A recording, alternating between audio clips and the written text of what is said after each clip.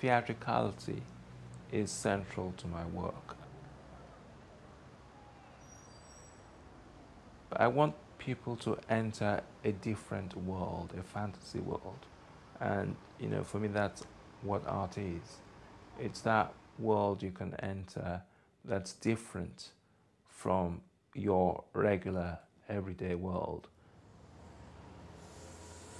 All artists are kind of transgressive in a way. My job is to actually make or challenge, if you like, the status quo.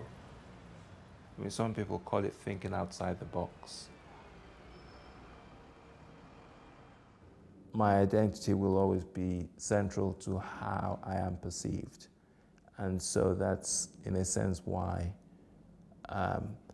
I chose to sort of just look at it head on. When I came to Britain, I learned that being black meant that you were supposed to be somewhat inferior. I didn't quite understand that concept at all.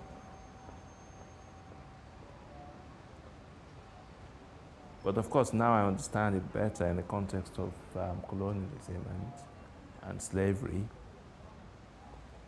My work is a way of somehow thinking about that and thinking, why? You know, why has Africa been so held back? And also, why are the people of African origin, you know, in Europe and America, why do they have such a raw deal? I mean, I certainly would like to see something like this, you know, contrasted with something like that. Yeah. This one's quite good. And then we can start. Yeah.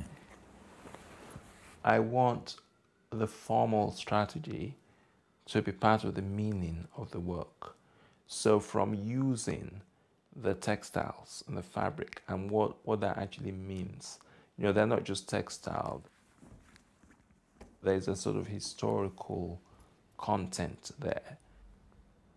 It then becomes difficult to separate what something looks like and what it expresses.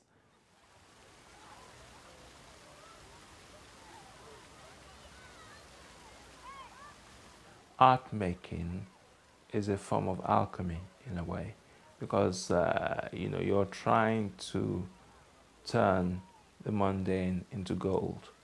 You know, you're really trying to make gold from nothing. And I think that when it works very well is when you manage to turn the ordinary into the extraordinary.